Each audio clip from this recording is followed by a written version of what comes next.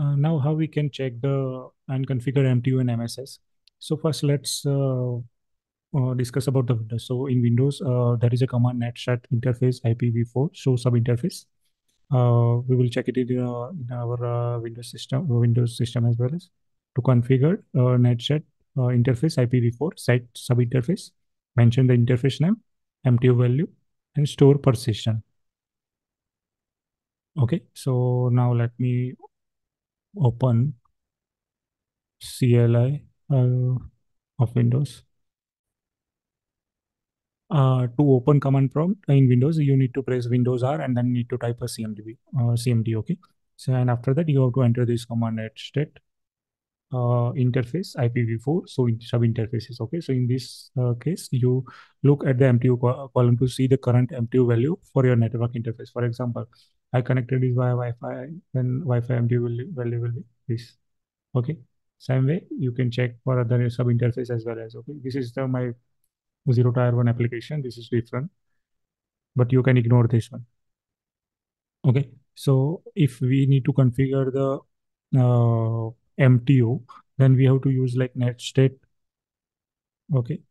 Uh, Command. Just a minute. Like this. I am unable to copy. So like this netstate interface IPv4 site sub interface. Here I have to mention the interface name. For example, I have to mention like I have to change for Wi-Fi or Ethernet. I have to mention that name, MTU value, and store persistent. Okay. Right now I'm not connected with the local line. That's why it's giving error. And after that, you can also after configuring this MTU value, you can cross verify using the same command. This command. Okay. For MSS value, MSS is typically negotiated during the TCP 3 and 6, so isn't directly configured. But if you want to check the MSS value, you can do one thing. You can capture the packet and you can open that capture in packet in Wireshark application, or you can use the TCP dump as well as. Okay. So just let me show me. Okay. So this is the one of the TCP three-way handshake example. So in during the first packet, like during the sync packet, the MSS value automatically negotiated. Okay. Or else you can download the or you can use the TCP dump. Okay. So in TCP dump, you can filter out with the flags. So in sync flag, you can identify the MSS value. We have to check the sync flag on TCP sync flag. Okay, and that packet that information will contain the MSS value. Okay.